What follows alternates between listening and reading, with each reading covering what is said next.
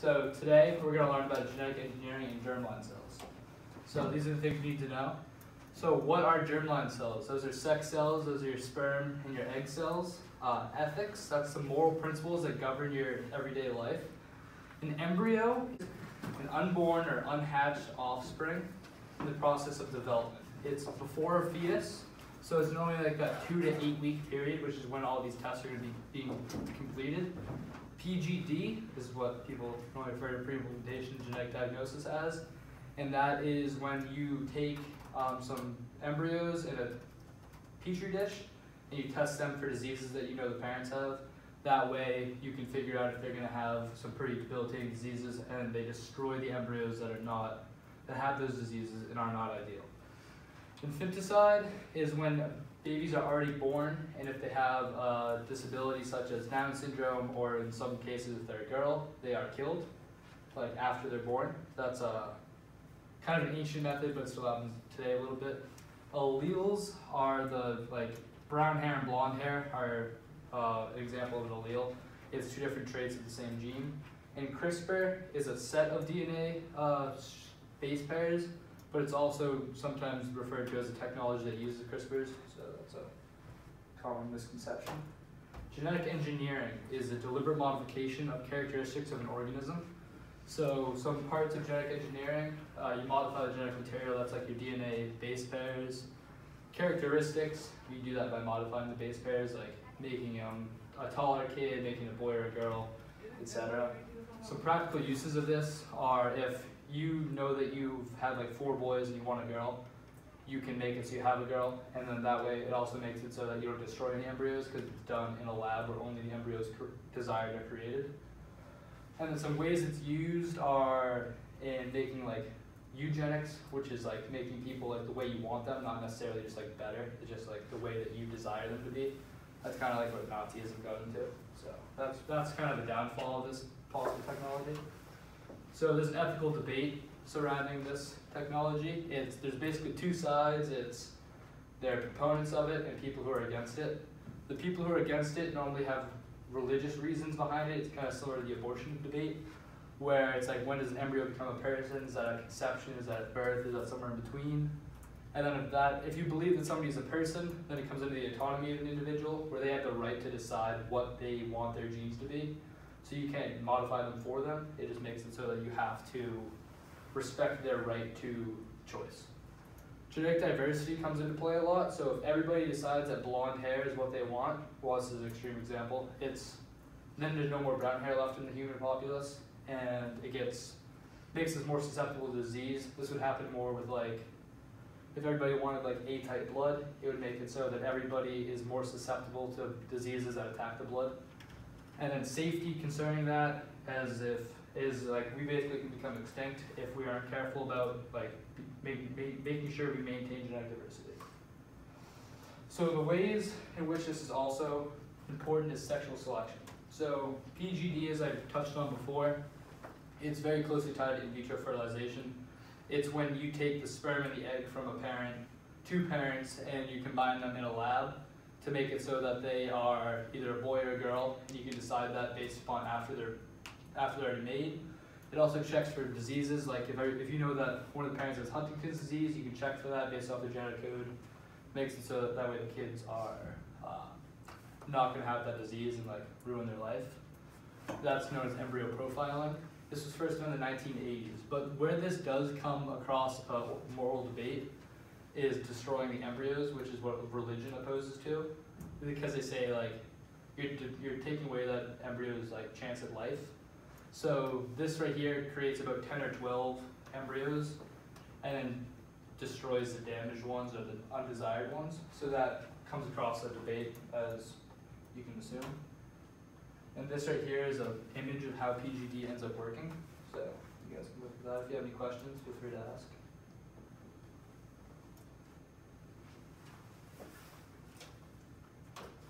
So infanticide, this is pretty brutal.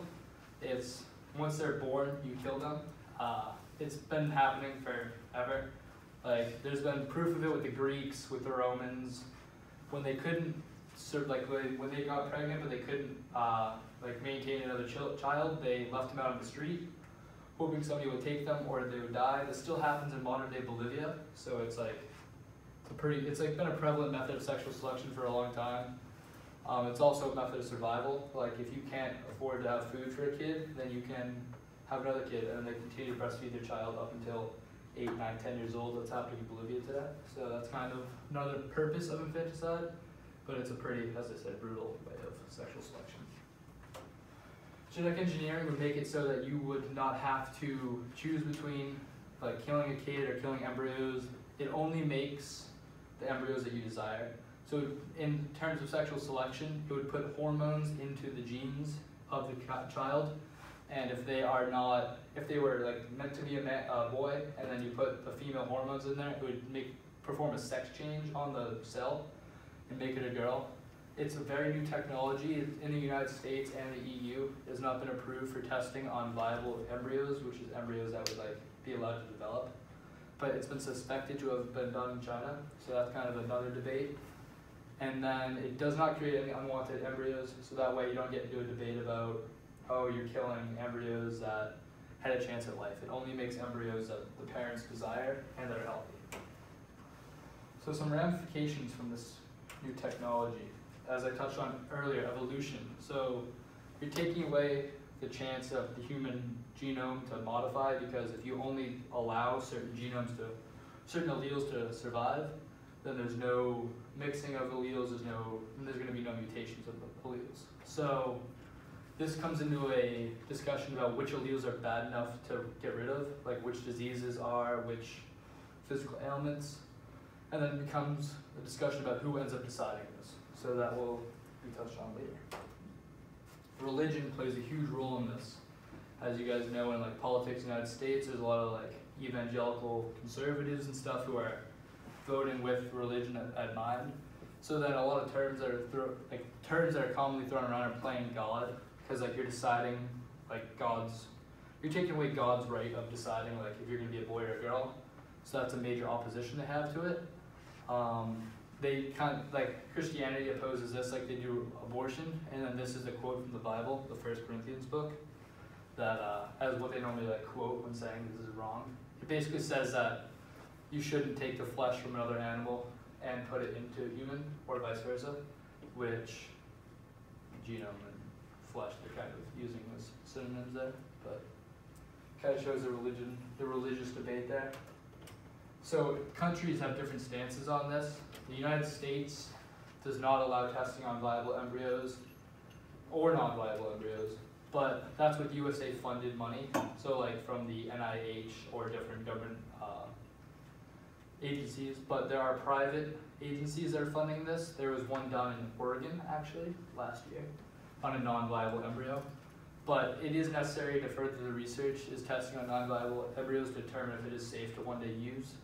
And China is allegedly funding research on viable embryos. It's been reported that they give birth, or one of their labs produced an embryo that was genetically engineered. So this is a massive part of like global debate currently.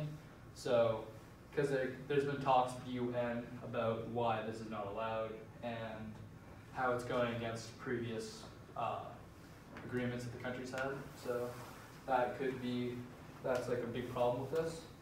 So some solutions to this are to allow each country to make its own laws. So this then makes like allies would have to follow suit, because like if the United States decides one thing, a less powerful ally might be pressured to follow in suit. So that way, like it kind of just like, then it becomes like divided, like two sides, some that say yes, some that say no. It also turns into an economical race, because there's huge economical benefits from this, where if you could promise a really rich person, like I'm going to get you exactly what you want out of your kid, then they can go and pay another country to do this, which would then give a massive boost to their economy. And also the lawmakers' knowledge. I don't know if you guys remember the Mark Zuckerberg trial, where Congress had like a very shocking lack of knowledge about technology and the way in which Facebook worked. So this would most likely happen with genetic engineering, because, well, there's a very low likelihood that if they couldn't understand the internet, they're going to understand like very complex biological details. So it becomes a thing where Congress isn't prepared to make the decisions that are necessary. So a new proposal is that the UN, like a UN appointed group of scientists would be in charge of creating all these laws. They would not be affiliated with their country, so that way no country has any sway over it. It would just be the top people in the field would be making decisions on what alleles are okay to work on, what alleles aren't, to what extent is the technology allowed. And then also funding-wise, like you can't say the United States would pull their funding because they're non-affiliated scientists. So that way they would just be able to make decisions based off what they think is best for science, and it would be nonpartisan and it would be like the leaders in the field who are the most educated in the field. So that way every decision is made with the most knowledge that we have available in the world currently at play. So that is a very popular current proposition to what the problem would be. The UN has a meeting on this, I believe coming up in 2020. So this is it's kind of gaining steam, and we'll see where that goes. So summary is like looking at what's a humane way to do these things, like genetic engineering versus PGD versus infanticide. Who makes the rules? The ethical opposition to this, why they oppose it, and if you understand all that, you understand all of genetic engineering. So, thank you.